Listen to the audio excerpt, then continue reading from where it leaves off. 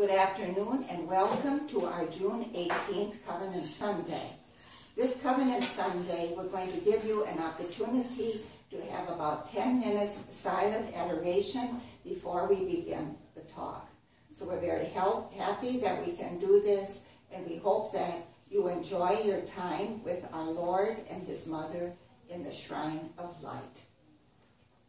O Sacrament most holy, O Sacrament divine, all praise and all thanksgiving be every moment thine. O Sacrament most holy, O Sacrament divine, all praise and all thanksgiving be every moment thine. O Sacrament most holy, O Sacrament divine, all praise and all thanksgiving be every moment thine. Praised and adored without end be Jesus Christ in the most blessed sacrament.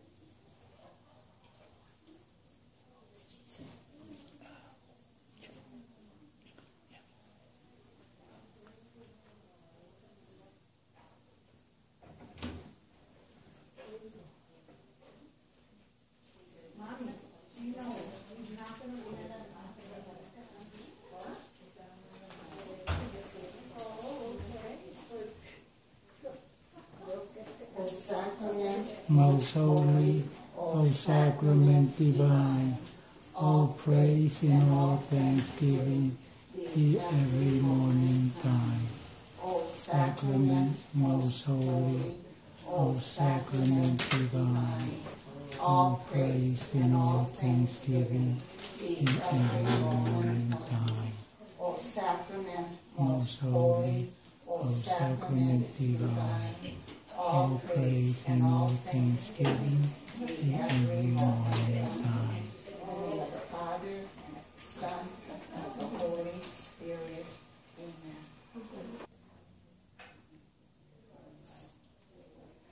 Good afternoon, and welcome to our Covenant Sunday again in June. This Covenant Sunday falls on Father's Day. And if you notice, every Covenant Sunday we always have a special theme that we can follow, and that assures us that divine providence is behind these covenant days. This Covenant Sunday is Father's Day. And what we're going to do this Sunday is we're going to take many excerpts from the encyclical Patris Corde, which translated into English means with a father's heart. And after we've first had examples of fatherhood, and we've taken excerpts from the encyclical, and then we will also apply these to certain principles that we see in our life that are hidden often and we are not aware of them.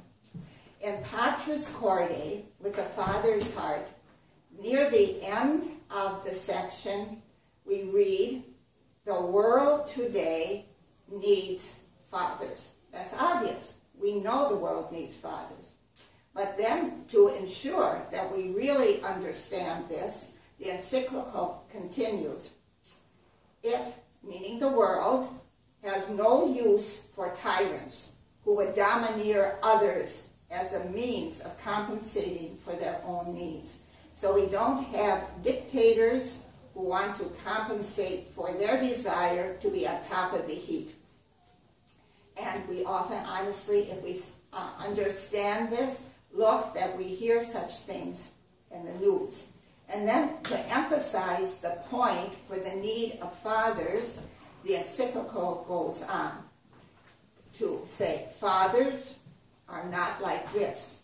They do not confuse authority with authoritarianism. They do not confuse service with servility. They do not confuse discussion with oppression. They do not confuse charity with a welfare mentality, and they do not confuse power with destruction. And on your own, you can look and see how many of the leaders in those latter statements are confusing that.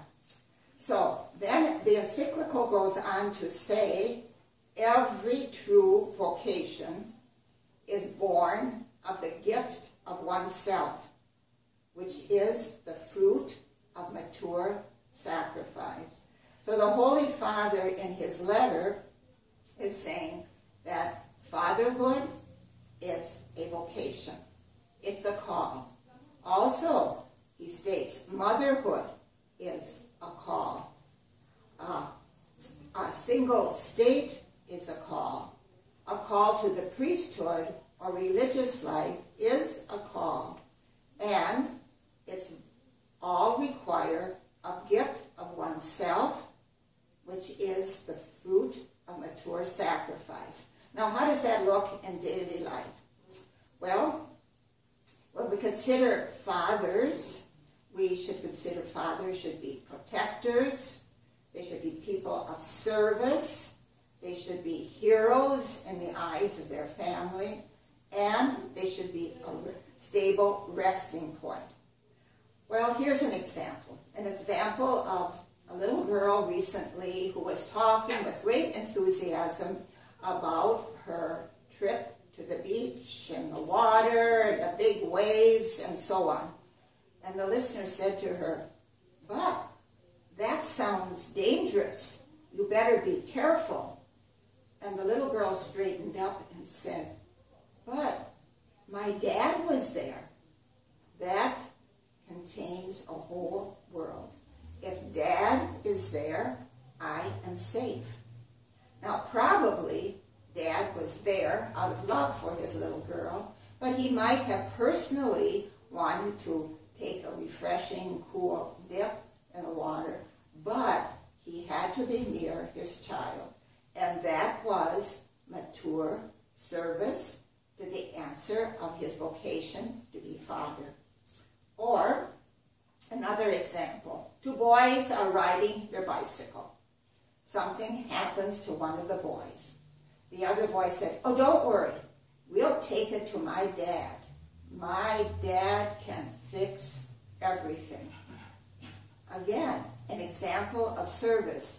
The boy had experience that his dad stopped something that he thought was important and helped him out previously. So why shouldn't Dad, who can fix everything, help out now? Or two boys or two girls or whoever are discussing, and they're having, if you just listen to children in their conversations, it can be quite touching and also quite amusing. And as they go on, to end the conversation, one of them will say, "But my dad says." And so my dad who says is right, because my dad is right. Or the final example from everyday sanctity, which is one of our Schoenstatt books. Dads can be resting stable points that point above. A man and his little girl are sitting near a window. Then the little girl says, "Dad, is heaven up there?" And she points out of the window and upward. Her dad says, "Yes, dear." Then the girl asks, "Can God see us sitting here at the window?" And Dad answers, "Yes, he can see us." And then the little girl says, "Then let's wave. Let's wave to the Christ child. Dad, if you do it, I will too. Let's both wave to the Christ child." And probably for the first time in his life, Dad waved at the Christ child.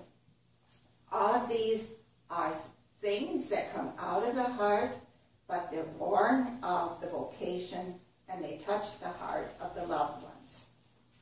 So these examples really illustrated the statement, every true vocation is born of the gift of oneself. Every dad in those examples had to give up a little bit of himself. And giving this up is a fruit of mature sacrifice. Now, when we take these aforementioned examples, we're going to then apply them to what the lesson teaches. The first one, the protector, the dad had to be close by. The example of service, God had to help. The dad had to help before the little boy could say this. The little boy needed experience. My dad says shows that this child really accepted the authority of his dad and also the interest of his dad. Dad listened to him.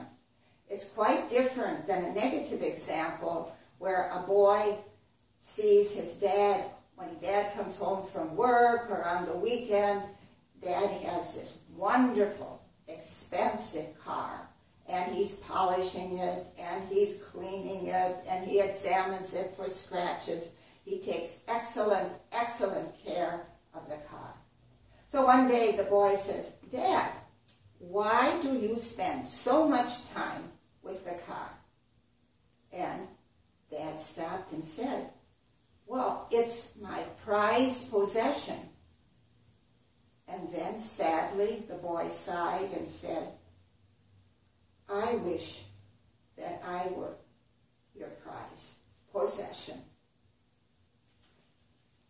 So now let's look once and see what the encyclical Corde Patris, in the heart of a father, tells us. The example that's given is St. Joseph.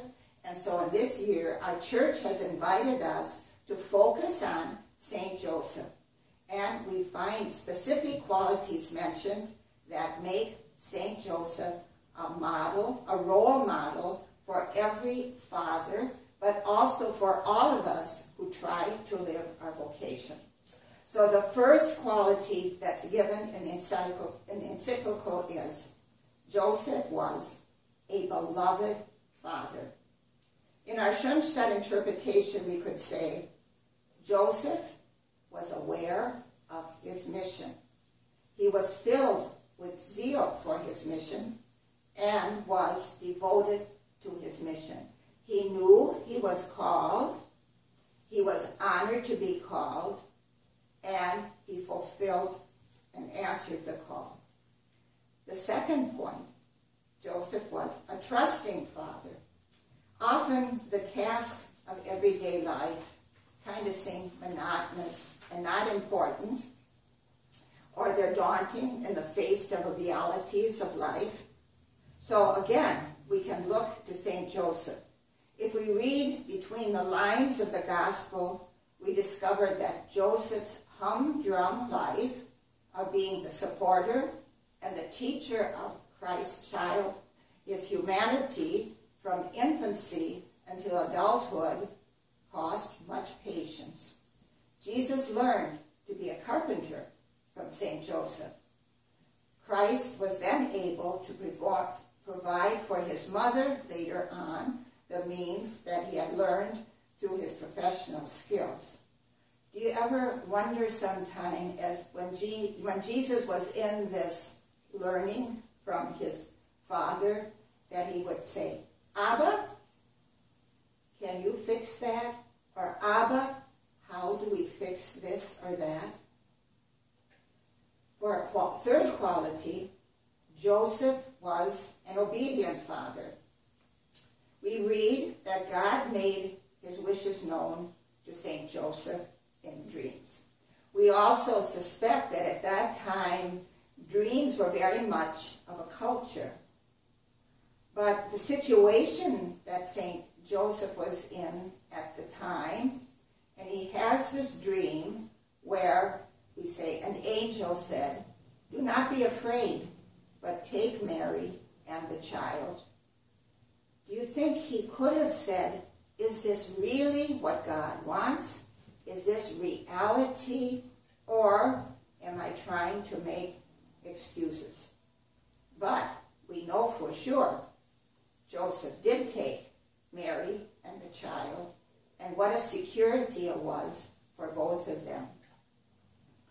Fourthly, St. Joseph was an accepting father. The encyclical states so beautifully, and this is a quote, Joseph set aside his own ideas in order to accept the course of events, and as mysterious as they seemed, to embrace them, take responsibility for them, and make them part of his own history. In other words, the call demanded Joseph to change ideas. The call meant many sacrifices, but he incorporated the call into his life and lived. The spiritual path that Joseph traces for us is not one that explains why or how. Joseph accepts. However, we realize, on the other hand, he just didn't passively accept because he had to also take care of a family. And that then leads to the fifth point. Joseph was a creatively courageous father. Joseph was a refugee. He had to find ways to support his family and be that pillar of strength. That took a lot of ingenuity and perseverance. And thus, we come to the sixth quality. That took work. Joseph was a working father. He courageously and untiringly tried to find employment. And then that leads to the seventh point. Joseph was a father in the shadow. Not in the shadow in his family, not a shadow in the fulfilling his vocation, but the neighbors knew Joseph simply as the carpenter. And Jesus was known in the neighborhood as the carpenter's son. Now let's look once again at what the encyclical states so beautifully as we take inspirations and make them applicable to ourselves. Fathers are not born, but made. A father does not become a father simply by bringing a child into the world, but by taking up the responsibility to care for that child. We saw it in our everyday examples. We saw it now illustrated in the life of St. Joseph. Whenever a man accepts responsibility for the life of others, in the same way, he becomes a father to that person. So, if someone accepts, he's an uncle, and he does fatherly things for his nephew. If he's for a grandfather, and he does fatherly things for his grandson, or if he is a father who really devotes himself to what God has called him to be. If a man has a deep sense for the vocation and trust in God, he will humbly place himself before our Lord and ask in a childlike manner for the strength, insight, and perseverance to fulfill his task.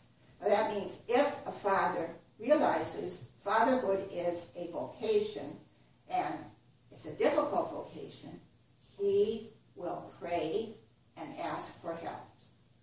And the father also is not in the task of parenting by himself. And this is where the mother comes into the play. It takes father and mother to form a family. It is the task of the wife, the mother of the children, to lead the children to him and to help him to be father. Now this can be done in little tiny incidents. For example, mom can say, "We will ask Daddy to fix that when he comes home." Or they will sense the mother's respect for their father. An example of this is a really quite young child who was at home with her mother, and accidentally, mother broke a glass. Now, in this little girl's head, that was a big no-no. Mommy had not been careful.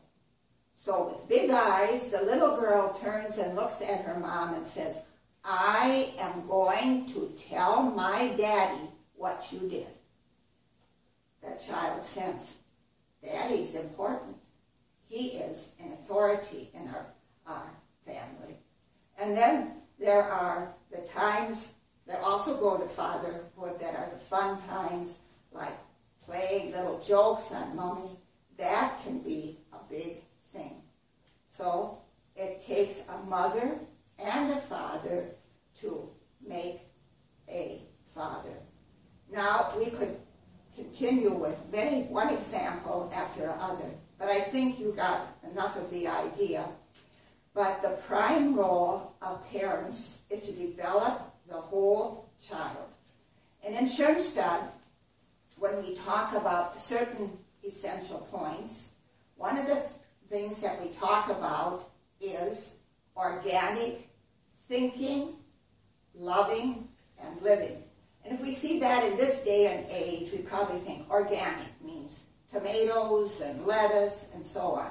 No, that isn't what we mean. Actually, that term comes from Father Kentenich, and it's related to this. This is a hook. And this is going to be very simplistic to get the idea across that I want, but I hope it works. The truth is, God, the triune God, loves us so much. But God knows that he is pure spirit. And with our way of learning and interpreting, we need to use our senses. So what God did in the history of salvation was this. He lowered his qualities. He put down a hook, and through that hook to bring us up to his heart. And that hook was the person of Jesus.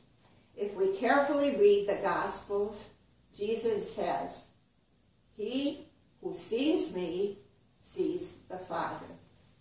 Or Philip, "You've been so long with me and you don't know me yet?" Or think of the miracles of Jesus. He cared lovingly for the sick. He cared for the widows. He looked out for the poor, and so on. Those are all qualities and concern that God had. And if the people were, in modern terms, tuned in, they could relate the good, the kindness, the love, the mercy Jesus, and the power Jesus displayed, and that would draw them up to the God, the Father, the Son, and the Holy Spirit.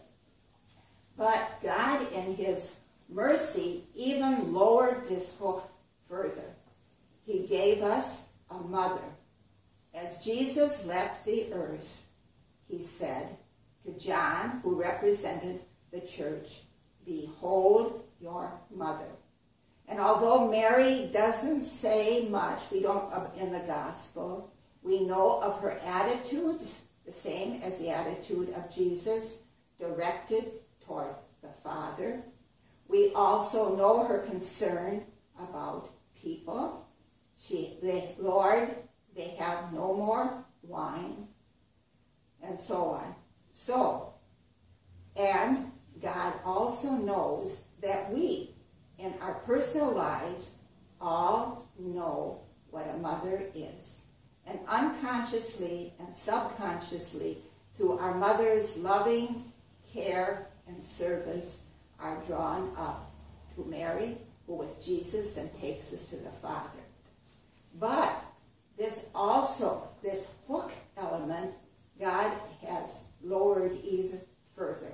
And he's lowered in the family of the father and the mother, who take care of the child and the other children when they're teeny tiny, all the way through their life.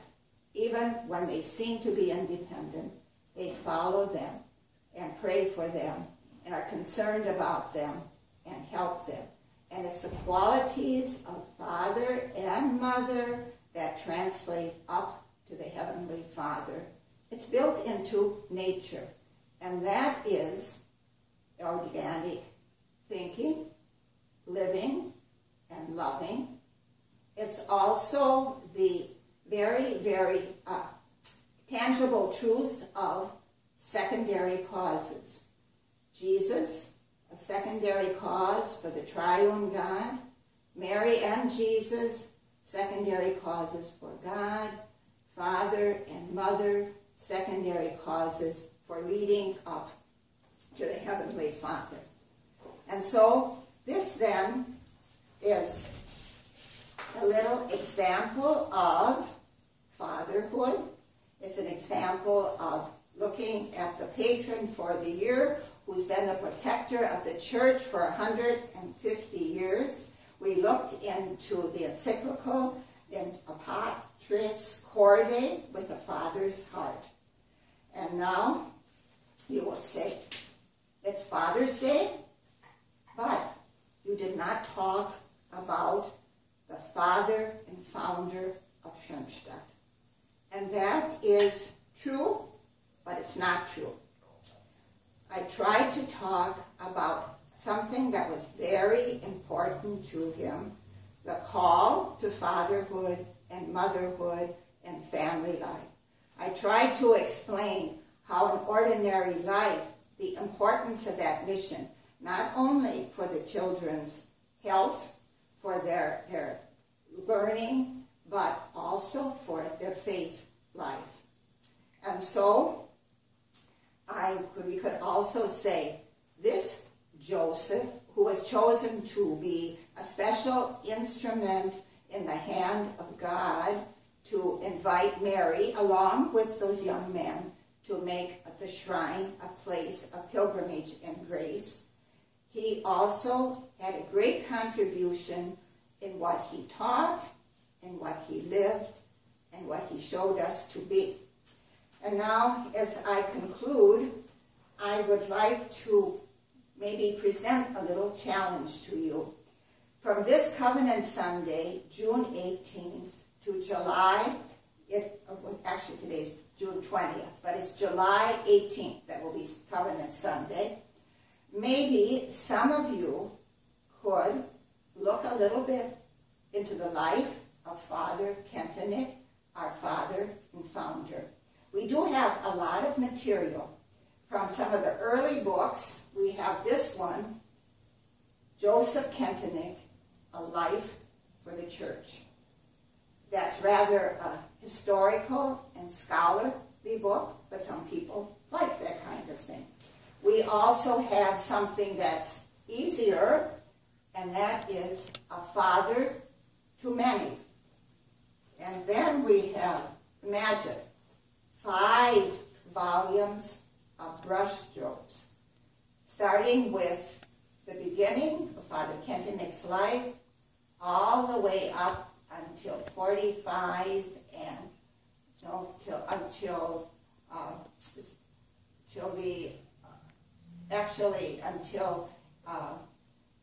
during the time in Milwaukee. And a more recent one is written by one of our sisters, but it also is a little bit scholarly. It's called The Hidden Years, Father Joseph Kentenich's Childhood and Youth, 1885 to 1910. And then by the same sister, there's another book, I don't have a copy here, A Life on the Edge of the Volcano. So, if you're interested, look in your library and see if you could actually spend a few minutes every day looking into the life of our father and founder. And now before we close, let's once again, on this 18th, bring to our Mother and Queen our contributions to the capital of grace.